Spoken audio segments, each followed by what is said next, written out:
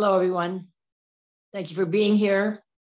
I'm sue.oneschuk, and I'm continuing the lessons of the workbook of A Course in Miracles. And today we are on lesson 140. And today's lesson is, only salvation can be said to cure. Just a reminder, salvation is forgiveness and atonement. And, it's all about accepting the atonement. So here's what it has to say for today. Cure is a word that cannot be applied to any remedy the world accepts as beneficial. What the world perceives as therapeutic is but what will make the body better. It will make a better illusion. Remember, we're not the body. When it tries to heal the mind, it sees no separation from the body where it thinks the mind exists. It forms a healing, thus must substitute. Its forms of healing thus must substitute illusion for illusion. One belief in sickness takes another form. And so the patient now perceives himself as well. He is not healed. He merely had a dream that he was sick, and in the dream he found a magic formula to make him well.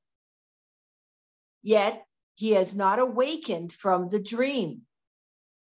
And so his mind remains exactly as it was before. He has not seen the light that would awaken him and end the dream. What difference does the content of a dream make in reality? One either sleeps or wakens, and there is nothing in between. So this is where we want to get to in terms of practicing the course. And it is a process to remember this. And my goal is to remember it moment by moment. And I'm not there, but it is my intent and my commitment. So here's what it is. As we transfer our trust from ego's fear to the Holy Spirit's love, atonement is accepted in an instant. So again, as we transfer our trust from ego's fear to the Holy Spirit's love, atonement is accepted in the instant. So as we find ourselves slip into a belief in an illusion, we can stop and immediately stop ourselves and say to the Holy Spirit, take this belief from me. I do not want it anymore. And, in time, this becomes natural. When you find yourself caught up in the ego, in judgment, in sickness, in financial insecurity, in making yourself wrong, blaming, in confusion. Those are all aspects of the ego. Attack, defense. So anytime we find ourselves there, we have the opportunity to immediately turn it over to the Holy Spirit. And there's nothing more to do. Remember, the Holy Spirit does the work. And salvation here that they're speaking of is forgiveness and the atonement. And in the atonement, we are released from guilt. So again, we're released from guilt and giving it over to the Holy Spirit, and the atonement occurs out of that. So, this becomes natural in time as you're doing the course. And they're speaking here again that we're not a body. And, it's saying here, we put a lot of practices. While we still believe we're a body, we need to put those into place. But we do a lot in terms of trying to heal the body. And what the Course is teaching us is that, or we want to return to health, you know, and even the duality of sickness and health. What we're doing with the Course again is healing our minds. It's all about healing our minds. And this is what, as we proceed with this lesson, what it's about. Even though the symptom might be relieved in terms of whatever we're experiencing with sickness, you know, where is your mind? Has your mind shifted to the belief that you are already in a state, you know, of not being a body? You are already in a body that's functioning, that is already healed. That you are in a state of health. In the world, in God's world, there is no duality.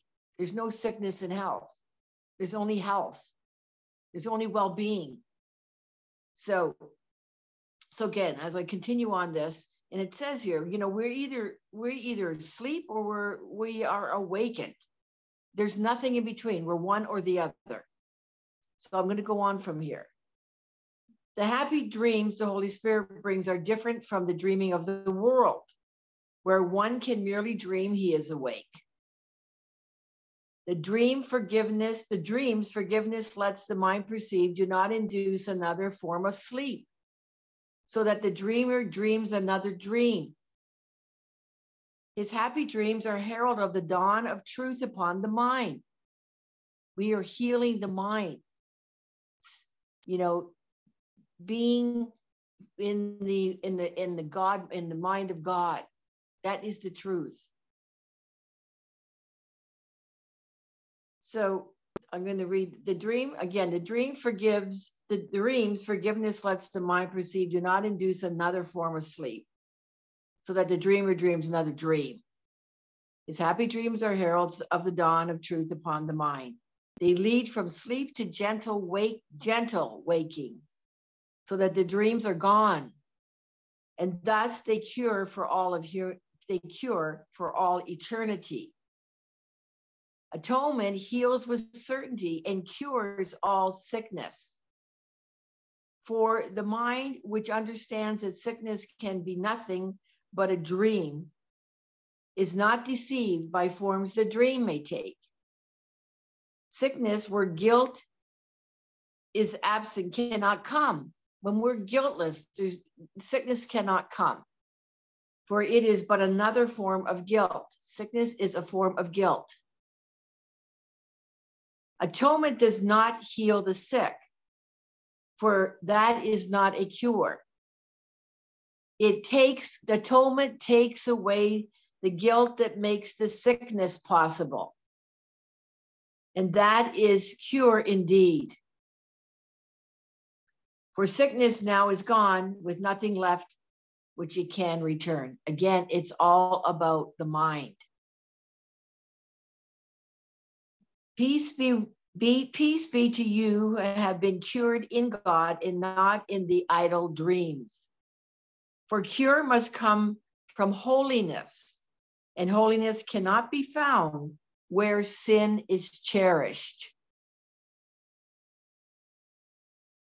God abides in holy temples. He is barred where sin has entered. We are holy. In our holiness is where God abides. But when we are believing in sin, or that we are sinful, and we're not in the belief of our innocence, in that present moment, we're not awake to God. So I'm going to read that again. Peace be to you who have been cured in God and not in idle dreams, in the illusion. For cure must come from holiness, and holiness cannot be found where sin is cherished. God abides in holy temples. He is barred where sin has entered. Yet there is no place where he is not. And therefore sin can have no home in which to hide from his beneficence. There is no place where holiness is not, and nowhere sin and sickness can abide. This is the thought that cures. It does not make distinctions among unrealities, nor does it seek to heal what is not sick, unmindful where the need for healing is. This is no magic. It is merely an appeal to truth, which cannot fail to heal and heal forever. Again, we're seeking the truth. It is not a thought that judges an illusion by its size, its seeming gravity, or anything that is related to it, to the form it takes. It merely focuses on what it is and knows that no illusion can be real. We're focusing on the real versus the unreal, which is the illusion. Let us not try today to seek to cure what cannot suffer sickness. And that's the body. So let us not try today to seek to cure what cannot suffer sickness. Healing must be sought, but where it is, and then applied to what is sick, so it, the mind, can be cured. There is no remedy the world provides that can effect a change in anything. The mind that brings illusions to truth is really changed. Again, I'm going to read that. The mind that brings illusions to truth is really changed. That, as I began at the beginning here, when we bring, whenever we are trapped in the fear of the ego, when we turn it over to the Holy Spirit, that is where, we give it over and allow the Holy Spirit to do the work. And that is where our mind is changed. So, okay, the mind that brings illusion to truth is really changed. There is no change but this. For how can one illusion differ from another but in attributes that have no substance, no reality, no core, and nothing that is truly different? Today we seek to change our minds about the source of sickness, for we seek a cure for all illusions, not another shift among them. We will try today to find the source of healing, which is in our minds, because our Father placed it there for us. It is not farther from us than ourselves. It is as near to us as our own thoughts. So close, it is impossible to lose. We need but seek it, and it must be found. Remember, the ego seeks and does not find. We will not be misled today by what appears to us as sick. We go beyond appearances today and reach the source of healing from which nothing is exempt. So when I said earlier, the ego seeks but does not find, when we are choosing the divine mind, as it says here, we will find the cure. Okay, it says again, we will not be misled today by what appears to us as sick. We go beyond appearances today and reach for the source of healing from which nothing is exempt. We will succeed to the extent to which we realize that there can never be a meaningful distinction made between what is untrue and real and equally untrue.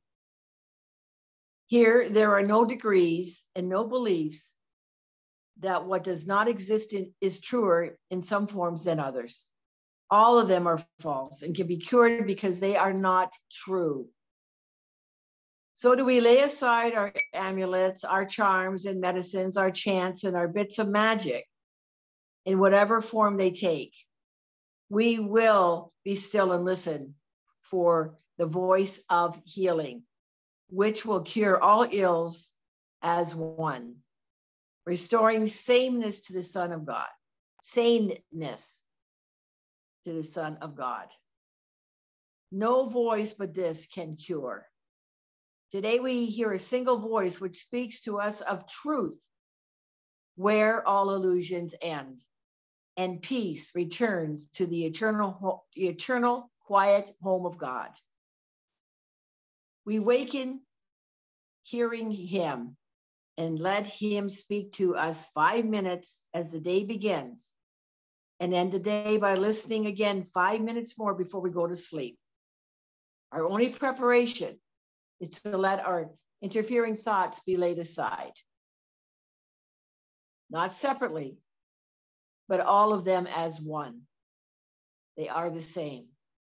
We have no need to make them different, and thus delay the time when we can hear our Father speak to us. We hear him now. We come to him today with nothing in our hands to which we cling or are attached to. With lifted hearts and listening minds, we pray. Only salvation can be said to cure. Speak to us, Father, that we may be healed. And we will feel salvation cover us with soft protection and with sleep so deep that no illusion can disturb our minds, nor offer proof to us that it is real. This will we learn today. And we will say our prayer for healing hourly and take a minute as the hour strikes to hear the answer to our prayer be given us as we attend in silence and in joy. This is the day where healing comes to us. This is the day where separation ends and we remember who we really are. So with the mind of God, there is no sickness. And that's where we are reaching for, is to be with the mind of God. Sickness is of the ego. And, this is about the correction of our mind, the healing of our mind. So I'd like to further read from the Workbook Companion.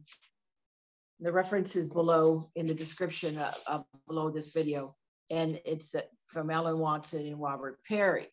And to read their contemplation, their commentary rather on this lesson.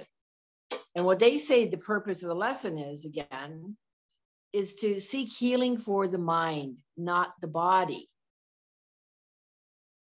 We tend to seek healing for the body rather than the mind. And we do so by hearing the voice of healing, which God placed inside us, so close that we cannot lose it. So they go on to say that the cure that the Course is talking about, again, is a healing of the mind, not of the body. And it says in the text, chapter 25, the body needs no healing, but the mind that thinks it is a body is sick indeed. And then the lesson is the mind was sick that thought the body could be sick. It's the mind that's sick. So it says to seek a cure in the physical realm by any means is what the Course would call magic. And calling it magic doesn't mean that we can't use it if our fear level requires it. The Course advocates a compromise approach to such circumstances. So, we aren't quite there yet. So is what it's saying here. So we might need to use the magic. And I believe it said it here at some point here in the lesson that, about the amulets, our charms and our medicines, our chants, they're referring to it as magic. But as we're still caught up in the illusion, when we're not there totally in the divine mind, then we need to consider this. And it, of course, says a compromise approach. So again, the atonement heals the mind that thinks the body can be sick. And the atonement, this is no magic. That is the miracle. And so this lesson applies to bodily sickness, but it applies equally to any apparent problem in this material world. Any problems such as financial lack, financial scarcity, loneliness, any conflict in relationships, any place where we're finding ourselves defensive, judgmental, blaming, making others wrong or self wrong, etc. So, okay, these problems all occur within the dream, within the illusion. And finding a magic formula with the dream is never the total solution. We are curing the symptom only, and not the disease. The root of the problem, again, is within the mind. That is what we are curing, is the mind. It said, let us not try today to seek to cure what cannot suffer sickness. Our problems are not physical in nature. We will not be misled today by what appears to us as sick. So do we lay aside, again, here it says it, our amulets, our crystals, our religious medallions, our charms and our medicines, our chants and bits of magic in whatever form they take. But until we need them, they're here for us. So early in the text, Jesus makes it clear that magic is not evil. It just doesn't really totally work. It is only a stopgap, an attempt to rid ourselves of symptoms without really curing the disease. So yet sometimes that is the best that we can do. We have a headache, and with a splitting headache, it is often difficult to quiet the mind and peacefully meditate ourselves well. So we use magic. We take a Tylenol or an aspirin. And here's the thing, there is no shame in this. Those of us that are Course in Miracles students, it's not about shaming anyone or ourselves that we need to take Tylenol or an aspirin to relieve our headache. Only let us not deceive ourselves that we have really done anything to cure the disease. We have simply masked the symptom. So once we can at least relieve the symptom, then we are more able then to meditate. We're more able to do whatever we need to do in terms of remembering. Oh, there it is, to remember, to turn whatever over to the Holy Spirit so that our minds can be changed. And that's where the cure comes from.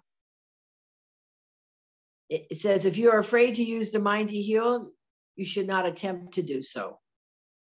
If our fear level is high, we're, again, back in several lessons, it said we're not necessarily wanting to look at or deal with our fears. So if our fear level is still high, it's saying here, a compromise approach may be necessary. Only salvation can be said to cure. The magic of this world can mask symptoms, but not cure. The mind that brings illusions to the truth is really changed. There is no change but this. Today we are asked to practice just this, bringing our illusions to the truth, allowing our guilt to be removed from our minds. This cures, and nothing else will cure.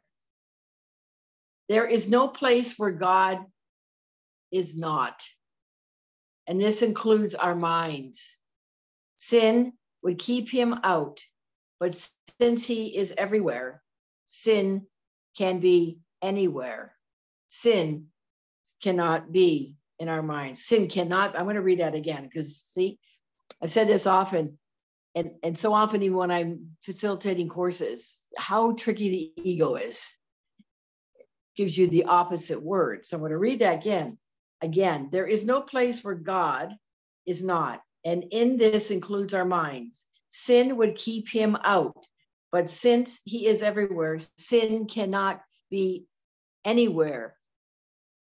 Sin cannot be in our minds. This is the thought that cures. Sin, and therefore sickness, cannot be real because God is in us. We make it real. It's not real.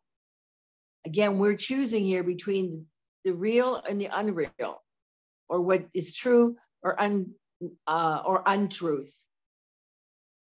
And here, the truth is that, God has not left us. And what we think is sin cannot be so. What we think is sin is only something to be corrected. It's only a mistake because we were thinking from our ego mind. And we are being taught over and over again here in the course that we can correct that with the Holy Spirit. In our awareness of His presence, when we are present to God, guilt disappears. And with it, the cause of sickness. And that's what we're doing with the course, is we are, it is about our unconscious guilt that we are healing, because we believe that we are separated from God. And we believe in that we are guilty and we need to be punished. So that is lesson 140. And we will be starting another review in the next video. And it's review 4. This is our 4th review. So I look forward to being with you for the next video. In the meantime, as we're concluding here, appreciate it if you would please like, comment, even put a heart or thumbs up or whatever in the comment section. It helps, again, I can't say it enough, it helps the algorithms. And also please share this video out so that this community here, this YouTube channel can expand and grow. And there are others that are looking for this for their lives, the Course in Miracles. They may not look for it in terms of it being called the Course in Miracles, but what is in this Course in Miracles, they are searching for. So please share it out. Be generous in doing so. And if you haven't, already, please subscribe. All right. Again, that builds up the algorithms as well. Okay. I look forward to being with you for the next video for review review 4 and lesson 141. All right. Till then, have a love-filled day. And from my heart to yours, I send you much love. Bye for now.